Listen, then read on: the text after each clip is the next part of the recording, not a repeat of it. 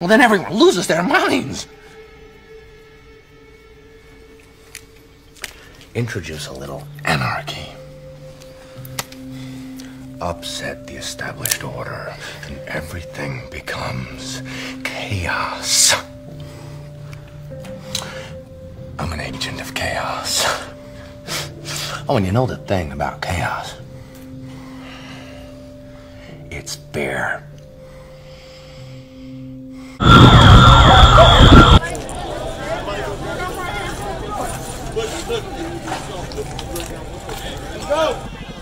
We've had a number of fires set. We've had a bad amount of looting, just widespread civil disobedience.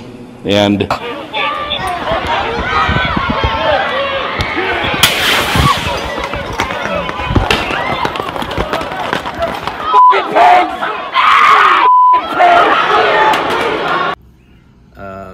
just been watching the news a lot like everyone else this last week, and we're seeing the riots erupt across the country, and you know, the protests has turned violent.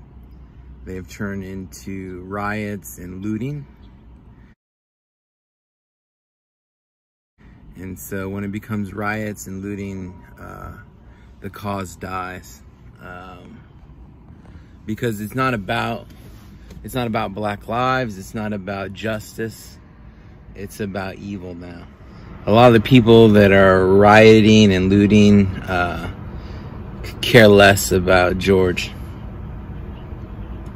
They could care less about any black life. I mean, when you're busting into malls and you're killing other black people, I mean, here in my own city, I'm watching the city I love burn to the ground. Where, as we saw in Ferguson, it was hard for fire crews to get in there because it simply wasn't safe. And that fire is spreading right now. Because people want to steal, kill, and destroy. How is it, if you say that Black Lives Matter, that you're killing black people?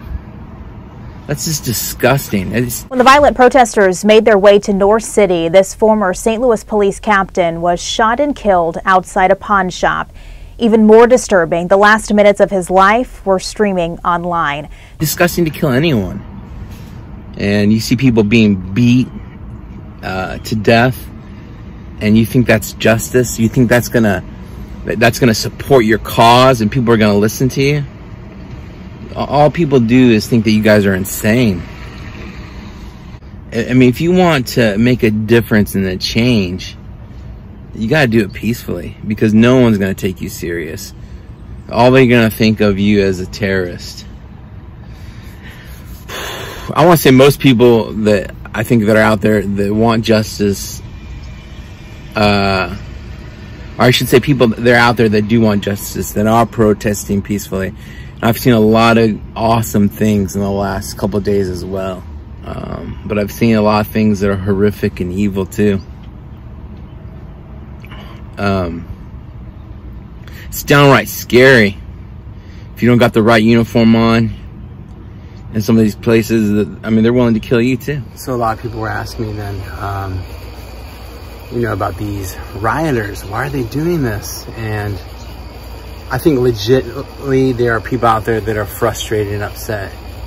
But there's some of them out there that remind me of this scene from Batman. A long time ago, I was in Burma. My friends and I were working for the local government. They were trying to buy the loyalty of tribal leaders by bribing them with precious stones. But their caravans were being raided in a forest north of Rangoon by a bandit. So we went looking for the stones. But in 6 months, we never met anyone who traded with him. One day, I saw a child playing with a ruby the size of a tangerine. The bandit had been throwing them away. so why steal them? Well, because he thought it was good sport. Because some men aren't looking for anything logical, like money. They can't be bought, bullied, reasoned, or negotiated with. Some men just want to watch the world burn. Yeah, some people just want to watch the world burn. And That's when it's scary. It's freaky. They're like the Joker, you know? So what is the answer? I have the answer. It's simple. And some of you are going to roll your eyes, and some of you are going to say it's not that simple. But you see all those protesters or the cops, they're saying, hey, get on one knee, get on one knee. How about let's get on 2 knees? Let's get on both knees. Let's pray, because Jesus is the answer. I promise you, if we all turn to Christ, if we all humbled ourselves and prayed, God will heal our nation. He'll heal the racial divide. The people that are in pain. And like I said, it's no joke. Is there racial discrimination? Yes. But it comes down to a sin problem. It comes down to hatred in their heart, because they truly don't have Jesus in their heart. Because if you have Jesus in your heart, if you truly have Jesus in your heart, the world would be a better place. I promise you that. I love you guys. Let's pray for our nation. Let's pray and stand with the black community. And let's just lift them up and pray, and pray that God will bring an end to all these chaos, riots, and looting. Protest, but protest with Jesus. There's a lot of Christians out there that love you guys and want to see justice as well. God bless you guys. I continue to say that riots are socially destructive and self-defeating. I'm still convinced that non-violence is the most potent weapon available to oppress people in their struggle for freedom and justice. I feel that violence will only create more social problems than they will solve. That in a real sense it is impractical for the Negro to even think of mounting a violent revolution in the United States. So I will continue to condemn riots and continue to say to my brothers and sisters that this is not the way. Continue to affirm that there is another way. But at the same time, it is as necessary for me to be as vigorous in condemning the conditions which cause persons to feel that they must engage in riotous activities as it is for me to condemn riots. I think America must see that riots do not develop out of thin air. Certain conditions continue to exist in our society, which must be condemned as vigorously as we condemn riots. But in the final analysis, a riot is the language of the unheard. And what is it that America has failed to hear? It has failed to hear that the plight of the Negro poor has worsened over the last few years.